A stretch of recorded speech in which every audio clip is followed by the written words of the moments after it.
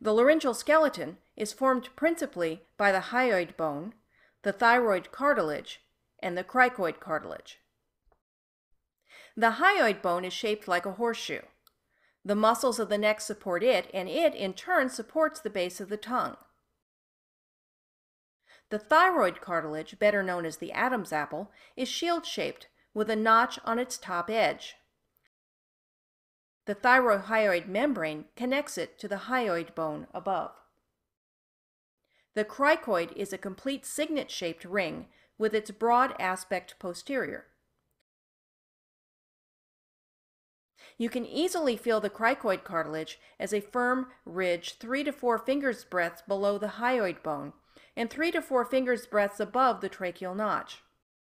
The cricoid attaches to the thyroid cartilage laterally at 2 cricothyroid joints, allowing both cartilages to move independently and as a unit as the muscles contract. The relatively avascular cricothyroid membrane connects the cricoid and thyroid cartilages anteriorly in the midline. Let's look at the internal structure of the larynx. The epiglottis is an important pharyngeal landmark during intubation. It's a curved leaf-shaped structure attached to the inside of the thyroid cartilage. Its upper rounded edge projects into the pharynx. The stalk at the base of the epiglottis allows it to fold over the glottis.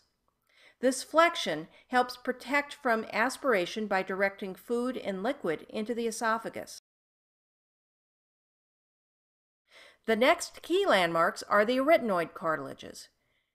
These irregular, pyramid-shaped cartilages sit on the upper posterior rim of the cricoid ring.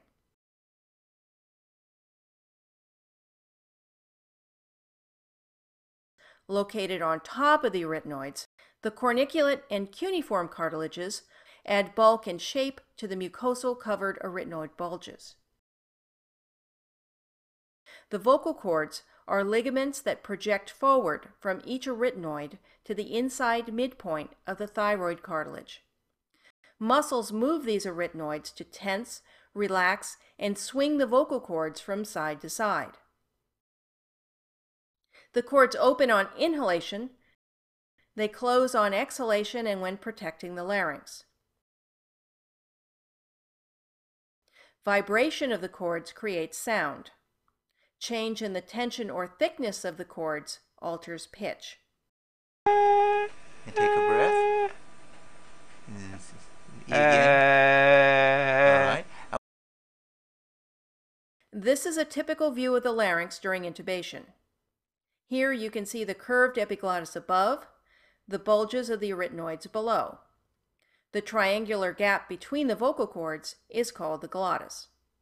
Above and to the sides of the true vocal cords are the false vocal cords.